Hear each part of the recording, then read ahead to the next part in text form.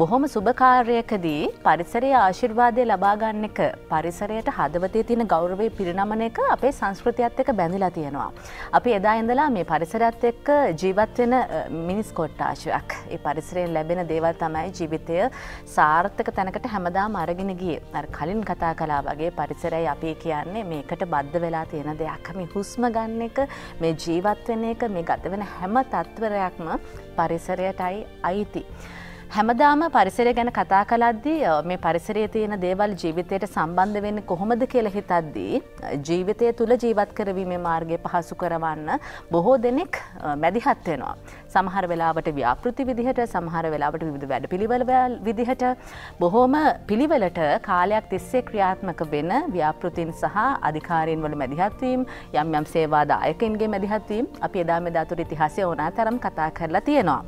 මහවැලි අධිකාරිය ගැන කතා කරද්දිත් එහෙම ප්‍රශංසා මුඛයෙන් කතා කරන්න පුළුවන්. සාමාන්‍යයෙන් ඔබට මතකයට එනවා ඉඩම් සම්බන්ධ ව්‍යාපෘති ගැන, ඒ වගේම සමහර වෙලාවට රැකිරක්ෂා සම්බන්ධ අත්වැල පිළිබඳව සහ විවිධ ඒ කාලයට අවශ්‍යතාවයට සරිලන විදිහට යම්කිසි ව්‍යාපෘතීන් හරහා මිනිසුන්ට ශක්තියක් වෙන අධිකාරියක් විදිහට මහවැලි අධිකාරිය හඳුන්වා දෙන්න පුළුවන්. මේ අයගේ ක්‍රියාකාරීත්වයත් එක්ක මේ කතා කරන මොහොතේ හිතවතුනි මතු අනාගතයේදීත් ඒ සේවය අපිට ලැබෙන නිසා ශනිදා අයුබෝවන් තුළ අපි ඉඩකඩක් වෙන් කළා. බොහොම ගෞරවයෙන් ආරාධනා කළා ලංකා බණ්ඩාර මහතාට ශ්‍රී ලංකා මහවැලි අධිකාරිය අධ්‍යක්ෂ සැලසුම් හා නියාමන, ගාමිණී ගුණවර්ධන මහතාට අධ්‍යක්ෂ ඉඩම් ශ්‍රී ලංකා මහවැලි අධිකාරිය. අයුබෝවන් සුබදැසනක් දෙදෙනාටම. ශනිදා අයුබෝවන් වෙනුවෙන් අපි පිළිගන්නවා. ලංකා බණ්ඩාර මහත්මයාත් එක්ක මුලින් කතා කරන්නේ මහවැලි සංවර්ධන ව්‍යාපෘතියට තියෙන්නේ, ව්‍යාපාරයට තියෙන්නේ මෑත ඉතිහාසයක් නෙමෙයි, දුර ඈත ඉතිහාසයක්. අපි මහවැලි ව්‍යාපෘතිය ගැන, ව්‍යාපාරය ගැන කතා කරමු මුලින්ම. විශේෂයෙන්ම මේ වෙලාවේ අපේ ආලන්දේ අපිත් එක්ක සම්බන්ධ වෙන දුවදරුවෝ සියලු දෙනාම දැන මහවැලි ගඟ ගැන අහලා ඇති. සමහර විට මහවැලි ව්‍යාපාරය ගැන පුළුල් අවබෝධයක් නැතුව ඇති. මේ සාකච්ඡාවේ ආරම්භයක් විදිහට අපි බලමු මොකද මහවැලි සංවර්ධන ව්‍යාපාරය කියන්නේ. මහවැලි සංවර්ධන ව්‍යාපාර කියන්නේ මෙතෙක් ලංකාවේ සිදු දැවැන්තම බහුකාර්ය සංවර්ධන යෝජනා ක්‍රමය. මේ ව්‍යාපාරයේ දිගු කාලීන සංවර්ධන වැඩසටහනක් අවුරුදු 30ක, නමුත් 80 දශකයේ මේ කඩනම් වුණා. 1970 ස්වභාවිකව ගමන් කරපු මහවැලි ගඟ පොල්ගොල්ල බරාජය හරහා උතුරට හරවමින් මේ දැවැන්ත සංවර්ධන ව්‍යාපාරය අපි ආරම්භ කරා. පසුගිය දශක 5 තුළ මෙම ව්‍යාපාරය හරහා මහවැලි ජලාශ, මහවැලි ජල විදුලි බලාගාර, මහවැලි කලාප යන ආදී ඉදිකරමින් ජාතික ආර්ථිකයට සුවිශේෂ දායකත්වයක් අපි ලබා දීලා තියෙනවා. ජාතික ආර්ථිකයට දායකත්වය ලබා දෙන එක තමයි තාම වටිනා කාරණාව. මේ ජාතික ආර්ථිකයට බැදිහත් වීමක් සිදු වුණා කියද්දි මේ ආර්ථික අර්බුදය ජය ගැනීමට මහවැලි අධිකාරිය ඉදිරි සැලසුම් ගැනත් අපිට ඒත් එක්කම කතා කරන්න පුළුවන් නේද? එහෙම ඉදිරි සැලසුමක් තියෙනවද ආර්ථිකයට බලපෑම් කරන්න පුළුවන් කියලා හිතනවා? ඇත්තෙන්ම සැලසුම් මත තමයි අපේ සංවර්ධකයන් අපි ක්‍රියාත්මක වෙන්නේ. සැලසුම් වලට එන්න ඉස්සෙල්ලා අපි කියන්නම් මේ පසුගිය දශක 5 තුළ ජාතික ආර්ථිකයට මොන වගේ සුවිශේෂ දායකත්වයක්ද මහවැලි අධිකාරිය මහවැලි ව්‍යාපාරයේ විදියට අපි දායක කරලා තියෙන්නේ කියලා. ඔබ ගත්තොත් විශේෂයෙන්ම මහවැලි ජල විදුලි බලාගාරවල නිෂ්පාදනය කරන ජල විදුලිය තුලින් ජාතික ආර්ථික විදුලි බල පද්ධතියට අපි වසර 50ක ප්‍රමාණයට සම්බන්ධ වෙලා තියෙනවා විදුලි බල නිෂ්පාදනයෙන්. ඒ අතර ප්‍රධාන ජල විදුලි බලාගාරවලට අමතරව කුඩා ජල විදුලි බලාගාර 50කට ආසන ප්‍රමාණයක් තියෙනවා. ඒ වගේම ජල කළමනාකරණය කිරීමේ ලංකාවේ සුවිශේෂම ආයතනය තමයි මහවැලි අධිකාරිය කියන්නේ.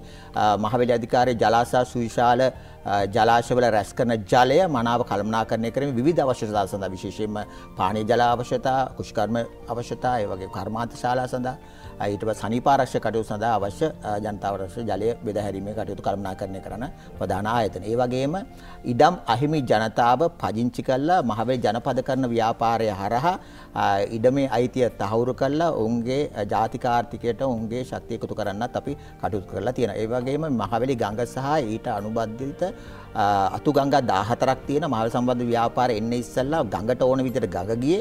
නමුත් මහවැලිය ගඟ පාලනය කරලා මේ දැවැන්තව පසුගිය දශක කිහිපය පුරා සිදු මහා ගම්බතුර හානි අපි පාලනය කරලා තියෙනවා. ඒ වගේම මේ සම්බන්ධ ව්‍යාපාරය හරහා තරුණ තරුණයන්ට විශාල වශයෙන් රැකිරක්ෂා අවස්ථා ලබා දීලා තියෙනවා. විශේෂයෙන්ම කුෂිකර්මය සහ සත්ව නිෂ්පාදන අංශ වලින් ජාතික නිෂ්පාදනයේට සුවිශේෂ දායකත්වයක් අද වෙනකොටත් දෙන්නේ මහවැලිය. ඔබ දන්නවා ලංකාව සහලින් ස්වයං පෝෂිත වෙන්නේ මහවැලි ව්‍යාපාරය හරහා. විශේෂයෙන්ම අපි රට තුල නිෂ්පාදනය කරන්න පුළුවන් ආනයනයේ සීමා කරපු භෝග 10න් 12ක්ම නිෂ්පාදනය කරලා විදේශීය රටවල් වලට යන විනිමය අපි ආරක්ෂා කරනවා. මහවැලි ව්‍යාපාරය කියන්නේ රටක් ඇතුලේ රාජ්‍යයක්. අපි සාමාන්‍ය ප්‍රමාණය ගත්තොත් ලංකාවේ භූමි ප්‍රමාණයෙන් අපි මහවැලි කලාප ප්‍රධාන සැලසුම් අනුව 13ක් තියෙනවා. ඉදිරියේදී මහවැලි M සහ N කලාප එකතු වෙනවා. ඒ අනුව ගත්තොත් ලංකාවේ භූමි ප්‍රමාණය ගැසටඩ් ඒරියා එක 50%කට ආසන්න වෙනවා. නමුත් අපි සක්‍රීයව 3න් 1ක අපි වැඩ කරනවා. ඒතකොට මහවැලිය ව්‍යාපාරය ගැන මෙහෙම කිව්වොත් කාටත් තේරෙයි. ඔබ ගෙදර ගිහිලා විදුලි බුබුලක් දැල්ලුවොත් ඔබට මහවැලිය මතක් වෙන්නේ නැහැ සමහර විට. ඒක පිටිපස්සේ මහවැලිය ඉන්නේ. ඔබ ජල කරාමයක් කරුවොත් එතන වතුර එනවනම් එතන මහවැලිය සම්බන්ධයි.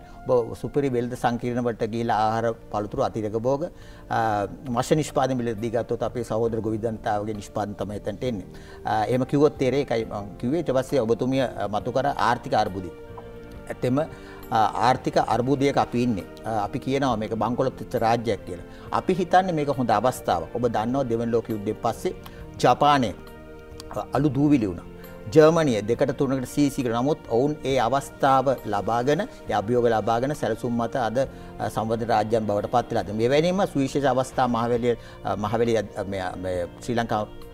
ලංකාවට හිමි වුණා. විශේෂයෙන්ම සුනාමි ව්‍යසනයෙන් පස්සේ ඊට පස්සේ 30 අවුරුදු ජයග්‍රහණයෙන් පස්සේ සුවිශේෂ අවස්ථා අපිට මගහැරුණා. නමුත් ඊට වඩා සුවිශේෂම සම්දිස්ථානයක් තමයි මේ ආර්ථික අර්බුදය. ආර්ථික අර්බුදය නිවැරදිව හඳුනාගෙන කළමනාකරණය කළා. නිවැරදි සැලැස්මක් මත, ජාතික සැලසුම් මත අපි වෙනස් වුණොත් මේක තමයි හොඳම අවස්ථාව. අපි නොහිටින්න පුළුවන්. ලංකාව නිදහස ලැබලා අවුරුදු 100 ගත වෙන 2048 දී ලංකාව සම්බන්ධ රාජ්‍යයක් කරා යන්න තියෙන හොඳම අවස්ථාව කියලා අපි හිතනවා. ඒ සඳහා මහවැලිය විදිහට අපි සූදානම් වෙලා ඉන්නේ සැලසුම් හදාගන්න. මහවැලි අධිකාරිය රටක් ඇතුලේ රාජ්‍යයක්. ගාමිණී මහත්මයා මේ ලංකා මහත්මයා මතු කරපු කාරණා තුල තිබුණා ඒ ඉඩම් ගැන කතාවක්. කඩිනම් ඉඩම් ඔප්පු බෙදා දීමේ වැඩසටහනක් මේ මොහොතේ ක්‍රියාත්මකයි. අපි ඒ ගැන දැනගන්න කැමතියි. විශේෂයෙන්ම අපි කතා කරොත් ඉඩම කියන්නේ දිගු කාලයක් තියෙන බැඳීමක්. මොකද ඉඩමක් ඊට කායිතිය පරම්පරා ගානක් ඉස්සරහට යන එක. ඒ හුඟක් වෙලාවට ඉඩමක් තමයි ගැටුම් වලටත් මූලික වෙලා තියෙන්නේ. ඒ හින්දා ඉඩමක නිවැරදි අයිතියක් දෙන එක ඉතා වැදගත්. විශේෂයෙන්ම මහවැලි අධිකාරියෙන් ඉඩම් අහිමි ගොවි පවුල් විශාල සංඛ්‍යාවක් 3,50,000ට වඩා ප්‍රමාණයක් ලංකාවේ පදිංචි කරලා තියෙනවා. ඉතින් මේ හැමෝටම අවශ්‍ය වෙනවා ඉඩමක නියම හිමිකමක් නැත්නම් අයිතියක්. කොට අපි ලංකාවේදී ඉඩමක අයිතිය කියන්නේ නිවැරදි හිමිකම කියන්නේ ඉඩම් ඔප්පුවක්. මේ ඔප්පුවක් අපි හැම ගොවියෙකුටම දීම ඉතා වැදගත්. මොකද ගොවියෙකුට තමන්ගේ දරුවට ඉඩමේ නියම අයිතිය දෙන්න පුළුවන් වෙන්නේ එයාට අපි ඔප්පුවක් දුන්නොත් තමයි. ඒ වගේම එයා ඉඩමේ යම් විශේෂ ව්‍යාපෘතියක් කරනකොට අවශ්‍ය ආයතන වල අනුමැතිය ගන්න පුළුවන් වෙන්නේ ඔප්පුවක් තියෙනකොට. ඒ වගේම එයාට ඉඩම යම් රජයේ බැංකුවකට වෙන තැනකට උගස් කරලා යම් මුදලක් ගන්න ඕන නම් ඒකට ඔප්පුවක් තියෙන්න මොකද ඉඩම සංවර්ධනය කරන්න. ඒ හින්දා මේ ඔප්පුව දීම ගැටුම් ඇති නොවෙන්න ඉතා වැදගත් කාර්යයක්. ඉතින් ඒ හින්දා තමයි අපි මේ මහවැලි අධිකාරියෙන් මේ පදිංචි කරපු ජනතාවට ජනපදිකයන්ට ඉතා ඉක්මනින් කඩිනමින් ඔප්පුවක් දීම වැදගත් වෙන්නේ. මේ වසරේදී අපේ ඉලක්කයක් තියෙනවා ඔප්පු 65000ක් පමණ මේ අපි ගොවි පවුලට දෙන්න.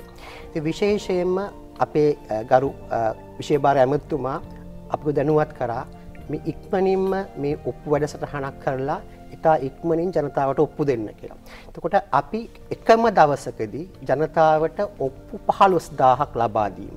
විශේෂයෙන් රටේ මේ පවතින තත්ත්වය අනුව ලොකු වියදමක් නොකර උත්සව නොකර අපේ ගොවි ජනතාවගේ නිවසටම ගිහිල්ලා අපේ නිලධාරීන් අතින් මේ ඔප්පුව ලබා දීමට ක්‍රියාත්මක වෙනවා.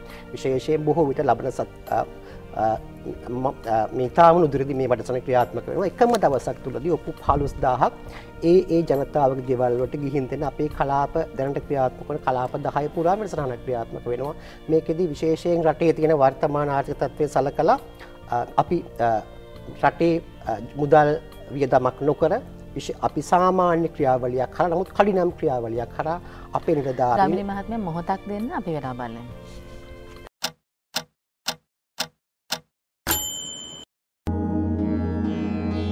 අම්රිතා සිත් සුවඳින් පිරේවා. අපේ නිලධාරීන් හරහා එකම දවසකදී ඔප්පු 15000ක් ජනතාවට ලබා දීමට ක්‍රියාත්මක කරනවා. මහවැලි වගා සංග්‍රාමය මේ ක්‍රියාත්මක වෙන්නේ මේ කෘෂිකර්මාන්තයේ අස්වැන්න වැඩි වැඩියෙන් ලබා ගැනීමේ අරමුණින්. ජාතික ආර්ථිකයට කෘෂිකර්මාන්තය හා සත්ව පාලනයෙන් මහවැලි අධිකාරිය දායක වෙන්නේ කොහොමද කියලා කෙනෙක් ප්‍රශ්න කළොත් ඔබතුමාගේ පිළිතුර මොන වගේද?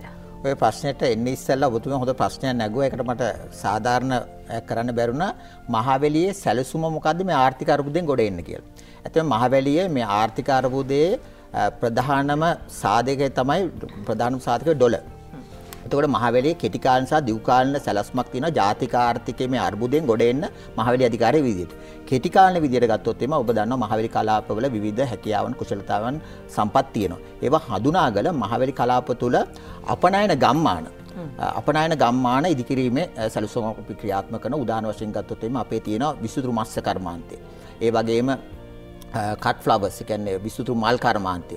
ඊට පස්සේ කජු කර්මාන්ත ඒවා දැන් දේශීය වෙළඳපොළ ඉලක්ක කරගෙන තමයි ක්‍රියාත්මක වෙන්නේ. අර පැලතවන් ගොවිපළවල් ඒවත් තියෙනවා. ඔව්. එතකොට මේවා විශේෂයෙන් විදේශීය වෙළඳපොළ ඉලක්ක කරගෙන ඒගොල්ලන්ට අවශ්‍ය යටිතල පාසුකම් සානුබලයන් ලබා දීලා උන්ව දිරිමත් කරනවා ව්‍යවසායකයෝ බිහි කරනවා ඒ කලාපවල හඳුනාගත් ගම්මාන අපනයන ගම්මාන බවට පරිවර්තනය කළා යම්කිසි ඩොලර් ආදායමක් අපිට ගේන්න. ඒ වගේම දැන් විශේෂම ඔබ දන්නවා විශේෂම දැවි තෙල් දහණයෙන් තමයි විදුලිය අපි නිෂ්පාදනය කරන්න විශාල වශයෙන් විදේශ විනිමය යනවා. එතකොට අපි දැන් මහවැලි අධිකාරිය විදියට මේ ව්‍යාපාරයේ ආරම්භයේදී 75%කට ආසන්න ප්‍රමාණයක් ජල විදුලි බලය නිෂ්පාදනය කරන අපි ජාතික ආර්ථිකයට. මේ වෙන විට ජල විදුලි බලය නිෂ්පාදනය අමතරව අපි සූර්ය බල ශක්තිය නිෂ්පාදනය කිරීම ආරම්භ කළා තියෙනවා විශේෂයෙන්ම බී කලාපයේ සහ වලව කලාපයේ සෝලා ගම්මාන මෙම ශ්‍රේෂ්ඨයේ ආයෝජනය කිරීමට කැමැති ව්‍යාපාරිකව හඳුනාගෙන සූර්ය බල ශක්ති ව්‍යාපෘති මෙගාවොට් 2000ක් නිෂ්පාදනය කළ ජාතික ආර්ථිකයේ විදුලි බල පද්ධතිය එකතු කරන්න කඩන වැඩසටහනක් අපි සැලසුම් කරලා තියෙනවා. ඒ වගේම ඔබ දන්නවා මේ අපේ තරුණයෝ ඉන්නවා. ඒ කියන්නේ ස්මාර්ට් ඇග්‍රිකල්චර් යටතේ සූරු තාක්ෂණය කෘෂිකර්මාන්තය යටතේ ඊශ්‍රායලය වගේ නවීන කෘෂිකාර්මික ශිල්ප ක්‍රම තාක්ෂණ පාවිච්චි කළා. ඒක ඩිප් ඉරිගේෂන්, ස්ප්‍රින්කල්, ඊට පස්සේ පොලිටනල්ස් වගේ අලුත් තාක්ෂණ මේවලන් පාවිච්චි කළා. ඒ ශේෂයට කැමති තරුණ තරුණියන්ට අවශ්‍ය ඉඩම් දීලා, යටිතල පාසුකම් දීලා දේශීය වශයෙන් නිෂ්පාදනයත් රට විදියට ගොඩ යන්න නම් නිෂ්පාදනය වැඩි කරන්න. ඔබතුමා සඳහන් කළේ මෙගාවොට් ප්‍රමාණය මොන තරම්ද? මෙගාවොට් 2000ක් තමයි ඉලක්කයේ තියෙන. ඒක ක්‍රමවේද කීපයක් තියෙනවා. අපි දැන් වගා නොකරන මුඩුබිම් තියෙන මහවැලි බල ප්‍රදේශ තුල.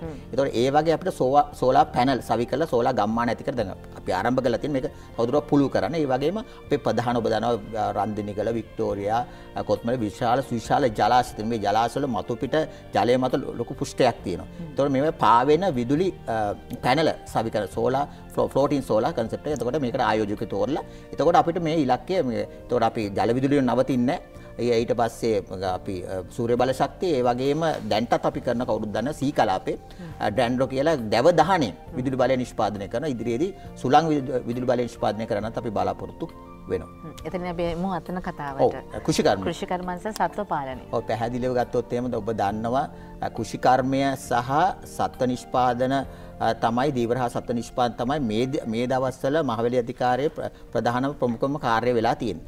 එතකොට විශේෂයෙන්ම සත්ව නිෂ්පාදන දීවර හා සත්ව නිෂ්පාදන අංශය ගත්තොත් පසුගිය අවුරුද්දේ ඒක ප්‍රධාන අංශ 4ක් තියෙනවා. විශේෂයෙන්ම ජාතික දියර කිරි නිෂ්පාදනය. ඒ කියන්නේ දියර කිරි වලින් රට ස්වයං පෝෂිත කරන්න මහවැලි අධිකාරියේ කිරිගොවි සමිති පිහිටවල ජාතික ආර්ථික ශිෂ්‍ය දාගත්ත ලබා දෙනවා.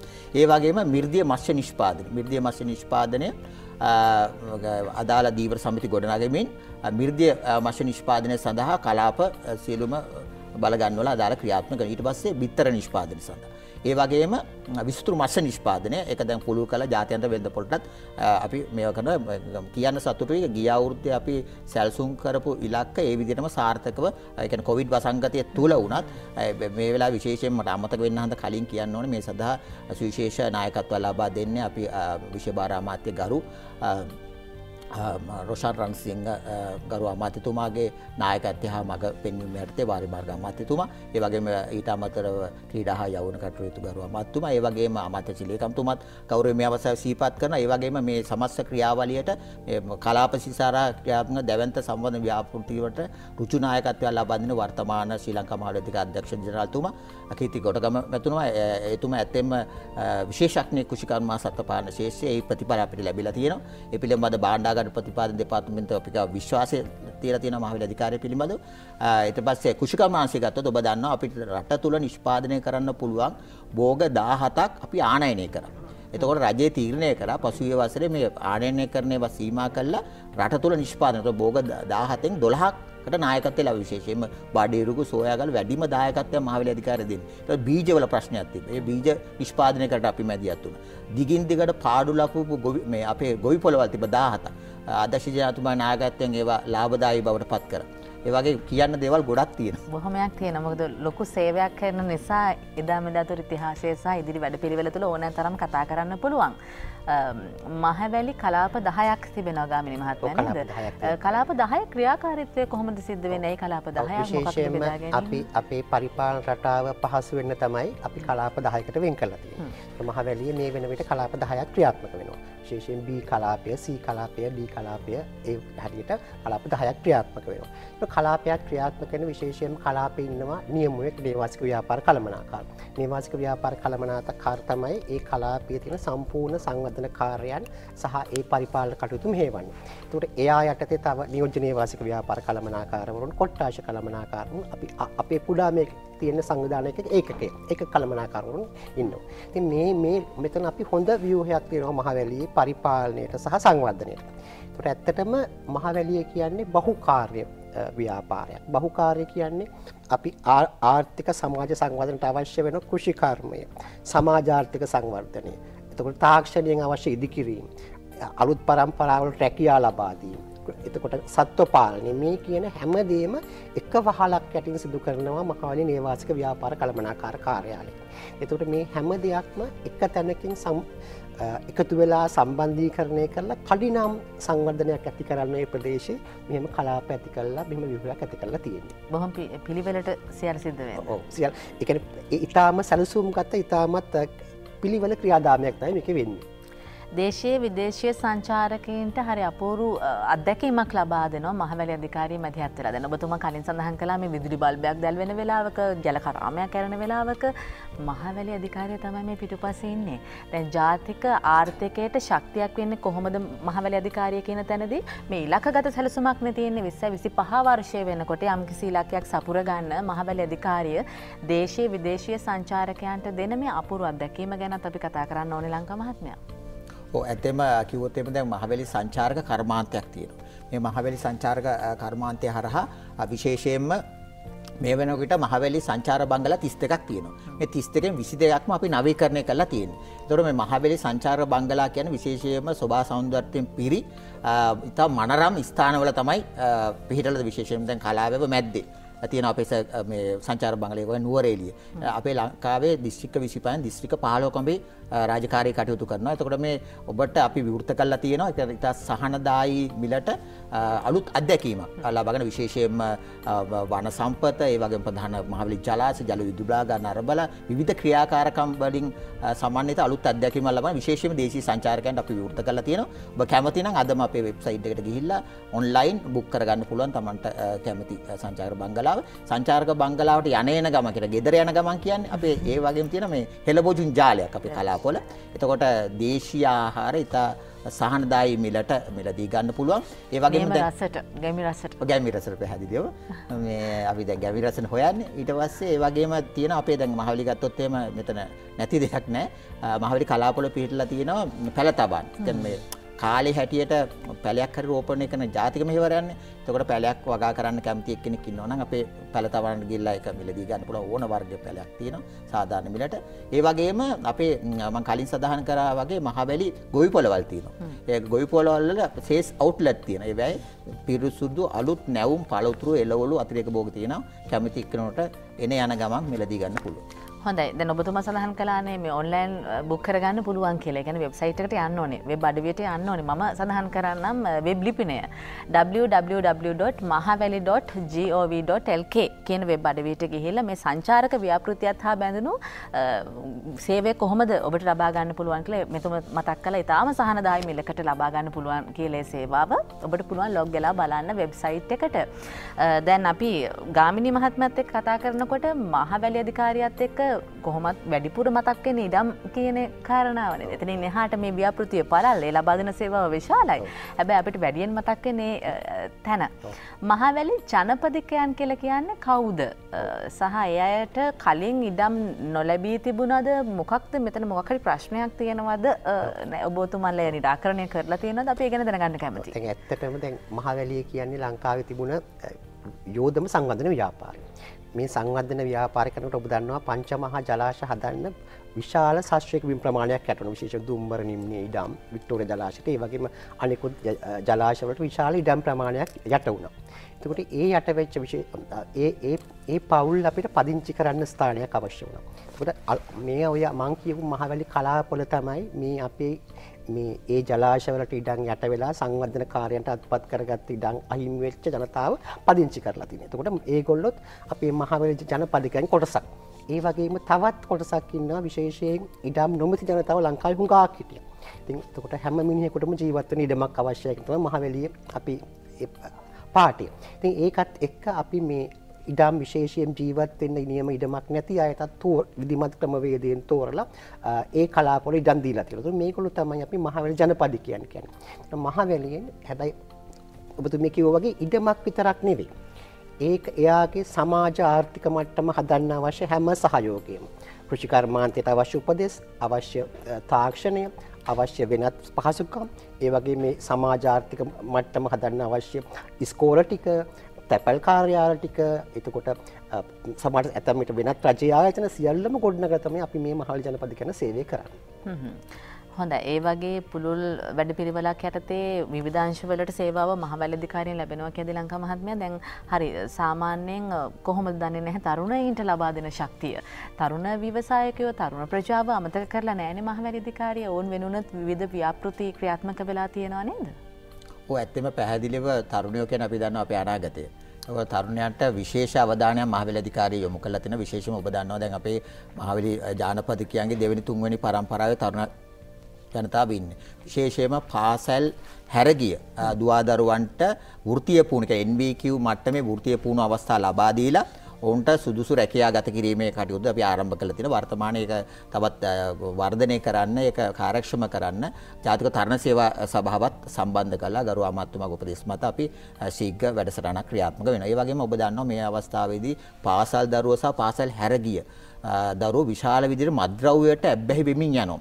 එතකොට මහවැලි කලාපවල දරුවෝ රැක බලා ගන්න අපි විශේෂ ශක්තිමත් මත්ද්‍රව්‍ය නිවාරණ වැඩසටහනක් ක්‍රියාත්මක කරන වසර ගණනාවක් ඉඳලා මත්ද්‍රව්‍ය වලින් ඇතිවන්නා වූ විපත් හඳුන්වා දෙමින් ඒ කියන්නේ සමහර නගර තියෙනවා මත්ද්‍රව්‍ය නැති. ඒ කියන්නේ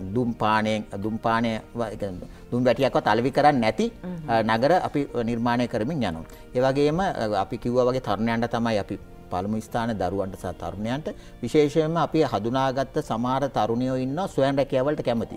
නමුත් ඔවුන්ට මේ ණයක් ගන්න බෑ. නමුත් විශේෂ ණය පාසුකම් වැඩපිළිවෙලක් මහවැලි අධිකාරිය යටතේ තියෙන ස්වයං රැකියාවක් කරන තරුණයෙකුට හරි තරුණයෙකුට හරි. ඒ වගේම ඔබ දන්නවා මේ අවස්ථාවේ ජාත්‍යන්තර විශාල අවස්ථාවක් තියෙනවා කොරියාවේ සහ ජපානයේ.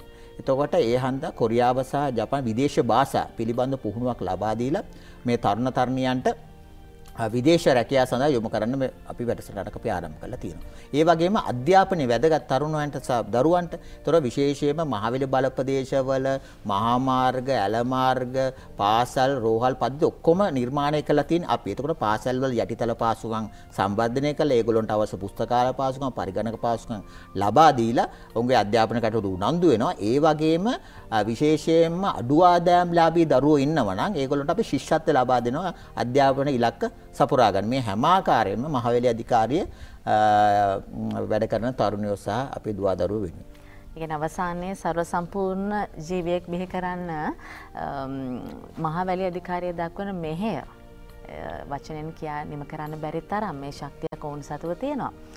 අපි ඇත්තටම මේ මහවැලි අධිකාරිය ගැන මෙතෙක් කාලයක් එහෙම දැනුවත්ද කියලා සමහර වෙලාවට කෙනෙක්ට මේ කතාව අහගෙන ඉඳි හිතෙන්න පුළුවන්. ඇත්තටම මේ නාමයක් යටතේ සැපෙන සේවාවක් ගැන කතා කරද්දී ඔව් ඒකට යම්කිසි වැඩපිළිවෙලක් තියෙනවා. කලින් සඳහන් කළා වගේ 20-25 වර්ෂය දක්වා යම්කිසි අරමුණක තමයි ඒ අය ඉන්නේ. අපි ඒ ගැන කතා කරන්න සෝදානම්ින් ඉන්නවා. වෙලාවත් බලලා පුංචි විරාමයකුත් අරගෙන ඇවිත්.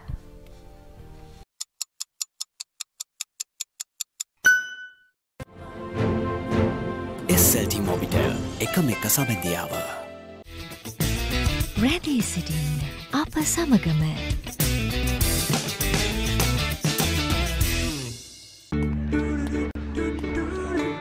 කොහොමද කැම්පස් ජීවිතේ? හරිම සතුටුයි. දුක් සුසුම් මැදින් මහන්සි වෙලා ඉගෙන ගන්න අපිට ඉස්සරහට යන්න පුදුම හයියක් ලැබෙන්නේ.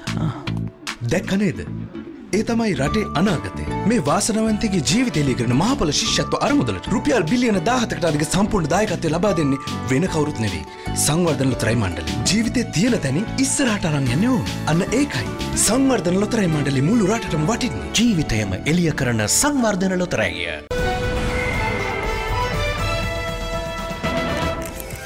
සමෘද්ධි උදානය. දෙරිය මිනිසුන් රටට හඳුන්වා දෙන රූපමය අඩහෝරාව. ඉදිරිපත් කිරීම සමෘද්ධි සංවර්ධන දෙපාර්තමේන්තුව.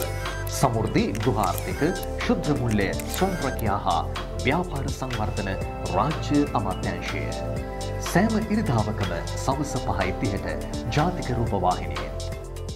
ලංකා බැංකුවෙන් දින 200 ස්ථාවර තැන්පතුවට 22.5% දක්වා ඉහළ වාර්ෂික පොලියක්.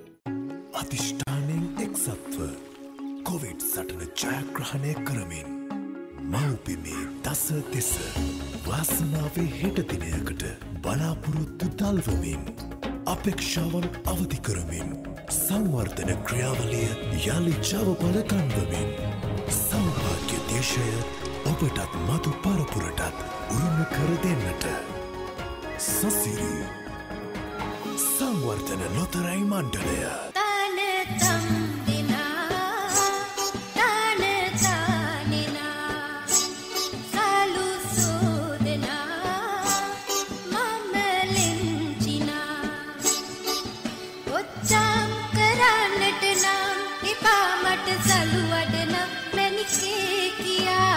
පළඟු බැංක ටෙලිනාට්‍යයේ මැණික් හාමි ගුරුන්නාන්සෙත් මේ වගේ තමයි.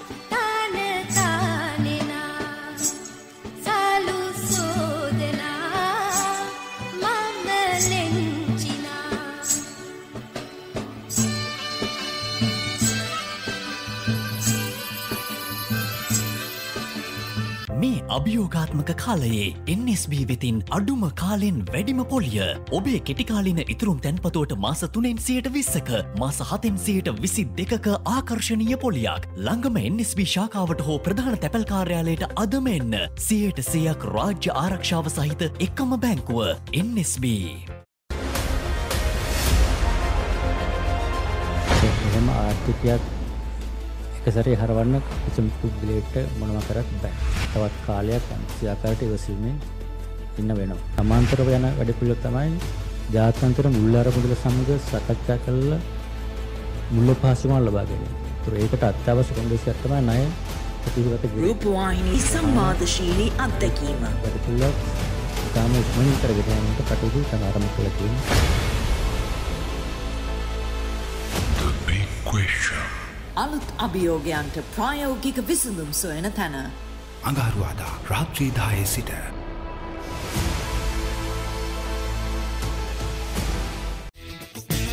රැඳී සිටින්න අප සමගම. තාත්තේ බලාපොරොත්තු අතෑරිය සුන්දර.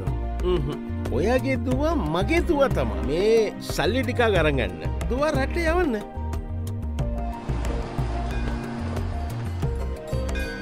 සිරිදාස වාරය. සිරිදාස. අර සල්ලි තිබුණට දුන්න නෙමෙයි නේද? ළඟදී ලොතරැයක් තමා ඇදුනා. ලොතරැය? ලග්න වාසනාව. ඔයාගේ ලග්නය තමයි ගත්තේ. ලංකා බැංකුවෙන් දින 200 ස්ථාවර තැන්පතුවට 22.5% දක්වා ඉහළ වාර්ෂික පොලියක්. ඉරක් පුදාවෙන හැම දවසක් පැතුම් සැබෑවන සුබ දවසක් රටපුරාජය දෙදන හොඳ දවසක් අද කෝටිපති දැසි වසින දවසක් කෝටි භාගින් නැරඹෙන ජයමල්ලක් දිනපතාම පිරිනමන අද කෝටිපති සමග හැම දවසක්ම සුබ දවසක්.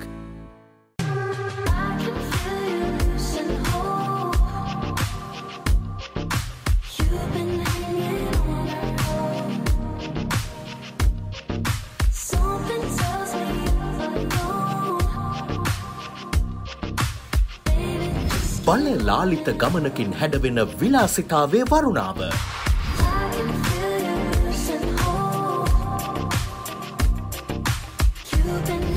අගෝස්තු 21 පෙරවරු 8ට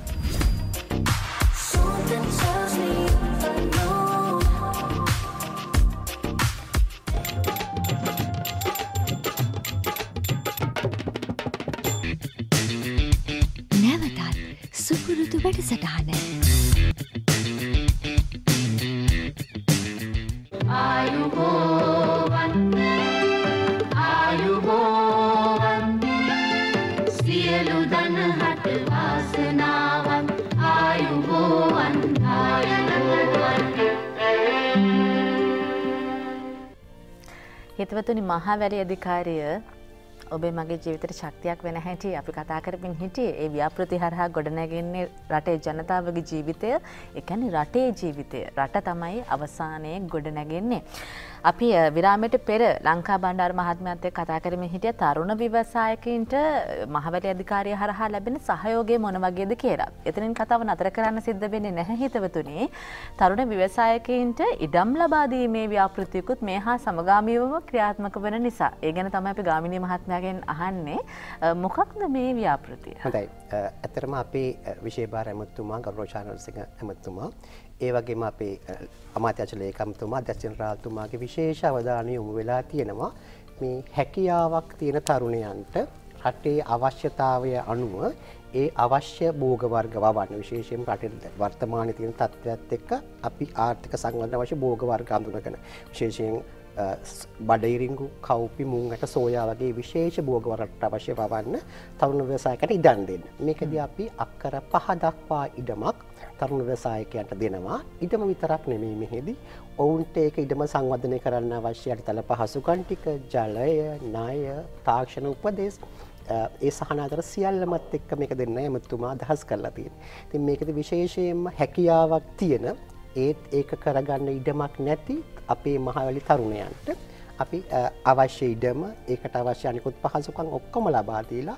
ඔවුන් හොඳ ව්‍යවසායකයන් කරන්න ඒ වගේම රටේ වර්තමාන අවශ්‍යතාවයට සරිලන විදිහට අවශ්‍ය භෝග නිපදවන ව්‍යවසායකයන් කරන්න තමයි අරමුණ තියෙන්නේ. ඔබතුමා සඳහන් කළ අපේ මහවැලි තරුණයන්ට කියලා. අපේ ගොවි සංවිධාන වල ශක්තිය කොහොමද කාර්යයට විශේෂයෙන්ම දැන් අපි අපේ පාඩයක් අපේ මහවැලි කියන එක නැත්නම් මහවැලි අම්මා කියන ඉතින් මේකෙදි ඒ විශේෂයෙන්ම දැන් අපි මහවැලියේ විශේෂයෙන්ම මූලික වෙන්නේ අපේ ගොවි මහතුරුන්ට ගොවි දුවදරුවන්ට. ඉතින් විශේෂයෙන්ම මේ අපි පදිංචි කර ගොවීන් ජනපදිකයන් ශක්තිමත් කරන්නේ මහවැලි ගොවි සංවිධාන හරහා. හැම විටම අපේ මූලික එකකයක් වෙන ගොවි සංවිධානය. ගොවි සංවිධානය තමයි මහවැලියේ නීති පද්ධති ක්‍රියාත්මක කරන කළමනාකරණය කරන ඒකකය. ඉතින් අපි හැම විටම ගොවි සංවිධාන බල ගැනීමට උන් දිරිමත් කිරීමට ක්‍රියාත්මක වෙනවා. මේ අධිකාරිය සතුව තියෙන මේ පුළුල් දැක්මත් එක්ක මොන අර්බුදයකදී වුණත් නොසැලී ඒ අරමුණ වෙනුවෙන් කටයුතු කරන්න ඕන නිශ්චිත ඉලක්කයක් තියෙනවා ලංකා බණ්ඩාර මහත්මයා. පසුගිය වර්ෂයේ ආරම්භ කළ මේ වාරි සෞභාග්‍ය ව්‍යාපෘතියත් මොවුන් යටතේ තමයි ක්‍රියාත්මක. ඔබ දන්නවද ඒ ගැන? ඉතින් කොහොමද මේ වෙන විට ඒ තත්වය සහ වාරි සෞභාග්‍ය ව්‍යාපෘතියේ වැඩ කටයුතු කොහොමද සිද්ධ වෙන්නේ දැන්? විශේෂයෙන්ම දැන් පසුගිය වසරේ අපි ආරම්භ කරා ජාතික වැඩසටහනක් විදිහට වාරික සෞභාග්‍ය වැඩසටහන විශේෂයෙන්ම වැව් 5000ක් පුනරුත්ථාපනය කිරීමේ වැඩසටහන ඒ සඳහා විශේෂ දායකත්වයක් මහවැලි අධිකාරිය ලබා දීලා තිනවා. මහවැලි අධිකාරිය බලපදේශය තුළ දැන්ට අපේ පරිපාලනයේ යටතේ ඍජුවම සම්බන්ධ වෙලා තියෙන වැව් 732ක් මේ සදා විශාල ජලාශ ඇතුළු අමුණු ඇතුළු. එතකොට අපි ගිය අවුරුද්දේ අපේ සැලැස්මේ සියලුම ඉලක්ක අපි සපුරා ගත්තා. මේ අවුරුද්ද අවසාන වෙන විට වාරි සෞභාග්‍යයේ මහවැලි අධිකාරිය පැත්තෙන් අපි තෝරාගත් වැව්වල කටයුතු අපි නිම කිරීමට බලාපොරොත්තු වෙනවා. නිම කරමින් අවසාන අධීරය තමයි ඉන්නේ. වාරි සෞභාග්‍ය වැඩසටහනට මහවැලි අධිකාරිය විශේෂ අවධානයක් යොමු කරලා තියෙනවා. හොඳයි. දැන් ගාමිණී මහත්මයා ශ්‍රී ලංකා මහවැලි අධිකාරියේ අධ්‍යක්ෂ ඉඩම්. ඒ නිසා මේ ප්‍රශ්නේ අනිවාර්යෙන් ඔබතුමාගෙන් අහන්න ඕනේ. දැන් ඉඩම් ඔප්පු බෙදා දීමේදී කාටද ප්‍රමුඛතාවය හිමි වෙන්නේ? නැත්නම් කවුද සුදුසුකම් ලබන්නේ? කාටද ඉඩම් ලබා දෙන්නේ මහවැලි අධිකාරිය? විශේෂයෙන්ම දැන් අපි මේ ලංකාව තුර ඉඩම් ලබා දීමේදී ක්‍රියාත්මක වන අනපනත් විශේෂයෙන් වැදගත් වෙන්නේ ඉඩම් සංවර්ධනාශනා පනතයි රටේ ඉඩම් පනතයි. මේ ඉඩම් පනත් දෙකේ තියෙන බලතල අනුව තමයි අපි ඉඩම් ලබා දෙන අය තෝරා ගන්නෙත් බෙදා දීම සිදු කරන්නේ. විශේෂයෙන්ම අපි ඉඩම් ලබා දීමට සුදුසු අය තෝරාගන්නේ ඉඩම් කච්චේරියක් කරා. ඉඩම් කච්චේරියක් කියන්නේ අපි මුලින්ම අපි ඉඩම් නැති අයට මේකට ඉදිරිපත් වෙන්න කියලා දැනුවත් කිරීමක් කරලා ඒ ප්‍රදේශයේ ඒක විධිමත් ක්‍රමවේදයක් යටතේ කට්ටිය තෝරගන්නවා. දැනට අපි විශේෂයෙන් මේ දෙන ඉඩම් අපි කිව්වොත් අපි එකක් තමයි වාරි ඉඩම. අපි වාරි ඉඩමක් කියන්නේ ජල පහසුකම් ලබා දෙන ඉඩමක්. ඒ වගේම පදිංචියට ලබා දෙන ඉඩමට තමයි අපි පදිංචි ඉඩම කියලා තියෙන්නේ. ඊට පස්සේ ඊට අමතරව අපි සමහර වෙලාවට වර්ෂා පෝෂිත ඉඩමට ලබා දෙනවා ජලය ලබා ගන්න බැරි තැන් වලට. විශේෂයෙන්ම අපි දැනට තියෙන පදනම තියෙන්නේ අපි වාරි ඉඩමක් නම් බොහෝ විට දෙන්නේ අක්කර 1.5ක බිම් ප්‍රමාණයක් තමයි. අපි අක්කර 1.5 කියන එකකේ තමයි පවුල් එකකකට යැපෙන්න ප්‍රමාණවත් වාරි ඉඩම කියලා හිතාගන්නේ. ඉතින් ඒ කලාපවල පදිංචියට බොහෝ විට අක්කර භාගයේ සිට පර්චේස් 20 දක්වා අපි ඉඩම් ප්‍රමාණයක් ලබන පදිංචිය සඳහා. එතකොට වර්ෂා පෝෂිත සාමාන්‍යයෙන් ඒ කලාපවල තියෙන ප්‍රමාණයට අක්කර 1.5කට ආසන්න ප්‍රමාණයක් ලබා දීමට කටයුතු කරනවා. ඒ කියන්නේ එහෙම ඉඩම් ඔප්පු ලබා දීමේදී කොන්දේසි සහ එකඟතා මොනවද තියෙනවද? ඔව් විශේෂයෙන්ම අපි ගොවි පන්තියකට ලබා දෙන ඉඩමක් නම් ඒක දෙන්නේ ගොවි පන්තියට. එතකොට ගොවි පන්තිය කියන්නේ තමන් යැපීමේ මූලික විදිය වෙන්නේ කෘෂි කර්මාන්තය සහ ගොවිතැන. එතකොට ගොවි පන්තියට ලබා දෙන ඉඩමක් අපි ලබා දෙන්නේ ඉඩම් සංවර්ධන ආරක්ෂා පනත යටතේදී. එතකොට ඒ ඉඩම ඒ ගොවියාට ඒ ගොවියාගේ දරුවන්ට ඒ දරුවන්ගේ දරුවන්ට යන ආකාරයට තමයි ගොවි පන්තිය තුලම අයිතිය තහවුරු තමයි ලබා දීලා තියෙන්නේ. විශේෂයෙන් මෙහෙම ලබා දෙන ඉඩමක් අපි අපේ අවසරයකින් තොරව පිට අයට විකිණීමට අවසර දෙන්නේ නැහැ. මොකද නැත්නම් අපි ඉඩම් අපේ අරමුණේ මේ ඉෂ්ටු වෙන්නේ නැහැ. මොකද අපි ඒ ගොවි පන්තියට ලබා දෙන ඉඩමක් අපි විශේෂයෙන් ඉඩම මැනලා ඒ වගේම සමහරට තියෙනවා නම් දැව වාගේ ඉවත් කරලා ඉඩම මේ සංවර්ධනය කරලා ඒ හැම දෙයක්ම කරලායි දෙන්නේ. ඉතින් එහෙම දෙන ඉඩමක් අපි ගොවි පන්තිය තුලම රඳවා ගැනීමට තමයි උත්සාහ කරන්නේ. හැබැයි සමහර ඉඩම් දෙනවා ඉඩම් රජයේ ඉඩම් පන්ති. එතකොට ඒ ඉඩම් දෙන්නේ බදු ක්‍රමයට. ඒවට අපි සින්නක් අයිතියක් ලබා දෙනවා. ඊට අමතරව යම් කෙනෙක් ඉන්නවා නම් විශේෂ හැකියාවක් තියන අය ආයෝජනය කරන්න හැකියාවක් අය රටේ සංවර්ධනට ආයෝජනයක් කරන්න හැකියාවක් තියෙන ඒගොල්ලන්ට රටේ සංවර්ධනට අවශ්‍ය වෙන විදිහට මහා ටිකක් විශාල අක්කර 50 දක්වා හෝ ඊට වඩා ඒ ප්‍රමාණයට ආයෝජනයකට ලබා දීමක් අපි කරනවා. දැන් මේ ව්‍යාපෘති ක්‍රියාත්මක කරනකොට 100%ක් දෙනවා 100%ක් සතුටු කරන්න බෑ. එක එකයි විවිධ චෝදනා කරන්නත් පුළුවන්. ඔබතුමන්ලා ඉතා විශාල මෙහෙයක් සිදු කරන අතරතුරදී යම් කිසි දෙයක් වැරදියට වටහාගෙන සමහර කෙනෙක් චෝදනා කරනවා වෙන්නත් පුළුවන්. දැන් මහවැලි අධිකාරියේ මේ කරන විවිධ ව්‍යාපෘති හරහා පරිසරයට මෙන්න මේ වගේ හානියක් වෙනවා කියලා සමහර අය මැසිවිලි නගනවා චෝදනා කරනවා. හැබැයි පරිසරයට මොනතරම් ආදරයද කියන කාරණාව මේ සේවාව ලබා දීමේ වැඩපිළිවෙල ඇතුළේ අපිට පැහැදිලි. නමුත් ඒ චෝදනාවට පිළිතුරක් දෙන්න ඕනේ. පරිසර සංරක්ෂණයට මහවැලි අධිකාරිය ලොකු මෙහෙයක් දක්වනවා නේද? ව්‍යාපෘතිවලදී පරිසරය ගැන වැඩියෙන් හිතනවා නේද? ඔව් විශේෂයෙන්ම ඇත්තම මහවැලි ව්‍යාපාරයක් කියන්නේ පරිසර හිතකාමී සංවර්ධන ව්‍යාපාරයක්. මේ මහවැලි ව්‍යාපාරයේ මහවැලි ගඟ ගත්තොත් එimhe ලංකාවේ භූමි ප්‍රමාණය 6න් එකක්. මහවැලි ගඟට පෝෂක ප්‍රදේශයට අයිති වෙනවා. ඒතර මහවැලි ගඟ සහ අතුගංගා ආශ්‍රිත පරිසර පද්ධති ඊට පස්සේ අපේ අප කැච්මන්ට් ඒරියා එක කියනවා ඉහළ ජලාධාර ප්‍රදේශ සහ පහළ නිම්න ප්‍රදේශවල සියලුම පරිසර සංරක්ෂණ කටයුතු සඳහා වෙනම අංශයක් පිහිටලා තියෙන පරිසර අංශය කියලා. ඒගොල්ලෝගේ විශේෂ වැඩසටහන් මේ වසර 50 තුළම මේ පරිසරය ආරක්ෂා කරමින් පාසල් දරුවෝ සම්බන්ධ කරලා ප්‍රජාව සම්බන්ධ කරලා විශේෂයෙන්ම ජාතික වනගහණය වැඩි කරන්න සුවිශේෂ දායකත්වයක් අපි ක්‍රියාත්මක කරනවා මේ පරිසර අංශය හරහා. විශේෂයෙන් පාසල් ප්‍රජාව දැනුවත් කිරීමේ වැඩපිළිවෙලක් එහා සමගාමීව ක්‍රියාත්මක වෙනවා. පැහැදිලිව අපි ඇත්තෙම අපි පාසල් දරුවෝ එක්ක වෙනම ව්‍යාපෘති ක්‍රියාත්මක කරනවා. විශේෂයෙන්ම ගත්තොත් එimhe පාසල් දරුවෝ සම්බන්ධ පාසල්වලත් තියෙනවා පරිසර නියමු කියලා. වෙනම කණ්ඩායම් බාලදක්ෂ වගේ. පරිසර නියමු කණ්ඩායම් තියෙන. එතකොට ඒ දුවා දරුවෝ එක්ක සම්බන්ධ වෙලා ඒගොල්ලොත් එක්ක ව්‍යාපෘති පාසල් මට්ටමින් ක්‍රියාත්මක කරනවා. ඔවුන් නිෂ්පාදනය කරන පැල අපි මිලදී ගන්න අපේ පැල තවන් වලට. ඒ වගේ ඔවුන් සමග ජාලගත වෙලා මේ පරිසරය ආරක්ෂා කරන්න අපි නිරන්තරයෙන්ම මහවැලි අධිකාරිය විදිහට කටයුතු කරනවා. දැන් ගාමිණී මහත්මයා සමහර වෙලාවට ජනතාවට මොනතරම් සේවය කළා සමහර වෙලාවට ජනතාවයි අධිකාරියක් ගැටෙන තැන් තියෙනවානේ. ඒක සාමාන්‍ය අපි දකින අත්දැකීමක්. දැන් මේ අනවසර පදිංචි වීම වලින් තමයි මේ දේ සිද්ධ වෙන්නේ. එතකොට මොකක්ද කරන ක්‍රියාපිළිවෙල මේ යම්කිසි සාධාරණ තීන්දුවක් ගන්න මහවැලි අධිකාරිය මේ වෙලාවට මොකද කරන්නේ? ඔව් දැන් විශේෂයෙන්ම අපි කලින් කිව්වා වගේ මහවැලි අධිකාරියේ ඉඩම් පරිපාලන ඉතාමත් සංවිධානාත්මක ව්‍යුහයක්. අපි විශේෂයෙන්ම හොඳ සැලසුමක් යටතේ දැන් අපි ලොකු ඉඩමක් ගත්තොත් ඒකේ අපි මිනිසුන්ට පදිංචියට ඉඩම් කොටසක් වෙන කරලා තියෙනවා ප්‍රදේශයක්, වාරිම් පහසුකම් වෙන ප්‍රදේශයක් තියෙනවා, ආරක්ෂිත වලට වෙන ප්‍රදේශයක් තියෙනවා, පොදු පහසුකම් වලට වෙන ප්‍රදේශයක් තියෙනවා. ඉතින් ඒ වගේ ඉතාම සැලසුම් සහගතව මේක සැලසුමක් ඇතුව තමයි වෙන් කරලා තියෙන්නේ. ඉතින් දැන් සමහර අවස්ථාවල අපි ওই රක්ෂිතයක් වගේ දෙයක් වෙන් කරපුව තැනක විශේෂයෙන් අපි අලමාර්ක් රක්ෂිතයක් තියෙන්න ඕනේ. සමහරට ගමේම කැලෑ කොටසක් තියෙන රක්ෂිතක් වගේ තියෙන්න ඕනේ. ඒවා සමහර වෙලාවට අනවසර අල්ලා ගැනීම තියෙනවා. ඉතින් එහෙම අනවසර අල්ලා ගැනීම වුණොත් අපේ විශේෂයෙන් ඇලමාර්ග වලට හානි වෙන්න පුළුවන්, රක්ෂිතයට හානි වෙන්න පුළුවන්. මොකද ඒවා අපි අනාගත පරපුර වෙනුවෙන් වෙන් කරලා ශ්‍රී ලංකා මහත්යක වගේ අපි පරිසරය ගැන ඉතාම සැලකිලිමත් වෙනවා. ඉතින් අර වගේම තමයි අපි ක්‍රියාත්මක කරන අපි ඊටාම සක්‍රිය නීතිකමය ක්‍රියා 50ක් තියෙනවා ක්‍රියාත්මක කරන්න මෙහෙම අනවසර අල්ලා ගැනීම වලට. එහෙම අනවසර අල්ලා ගැනීමක් වුණොත් අපි අනවසර කරු දැනුවත් කරලා මෙතන මේක කරන්න එපා කියලා නීති මාර්ගයෙන් එයා ඉවත් කිරීමට කටයුතු කරනවා. හැබැයි ඉතින් ඒ වෙනුවට යම් කිසි ලාක ඉඩමක් දෙන්න පුළුවන් නම් අපි ඒකට පුළුවන් තරම් ඉඩමක් දෙනවා. ඒ වගේම මට තවත් අර ලංකා මහත්තයා කරපු පරිසර එක ගැන තව මතක් කරන්න ඕනේ. අපේ තවත් ඔය විශේෂයෙන් මොකද පරිසර ක්‍රියාකාරකම් වලදී අපේ දරුවන් දැනුවත් කිරීම ඉතා වැදගත්. අපේ තියෙනවා ඔය තුරු ඉතුරුම් කියලා වැඩසටහනක් පරිසර එකට දරුවෝ සම්බන්ධ වෙන්න. ඒකෙදි පාසල් දරුවෝම තමයි අපි පැල හදන්න හිතවන සම්බන්ධ කරගන්නේ. හැබැයි ඒගොල්ලෝ හදන ඒ පැලේ වෙනුවෙන් දිරිමත් කිරීමට යම් මුදලක් ඒගොල්ලන්ගේ බැංකු ගිණුමකට අපි තැන්පත් කරනවා. තැන්පත් කළා ඒගොල්ලෝ දිරිමත් කරනවා. ඒකත් හොඳ වැඩසටහනක් අපේ. ඔව් වැඩසටහන බොහොමයක් ක්‍රියාත්මක වෙනවා. මහවැලි අධිකාරියේ ඉදිරි දැක්ම මම විටින් විට මතක් කළා 2025 වර්ෂය වෙනකොට යම්කිසි ඉලක්කගත අරමුණක් තියෙනවා කියලා. හැබැයි ලංකා බණ්ඩාර මහත්මයාට තමයි මැනවින්ම කියන්න පුළුවන් වෙන්නේ මොකක්ද මේ ඉදිරි සැලසුම් වල තියෙන ඉදිරි අරමුණු?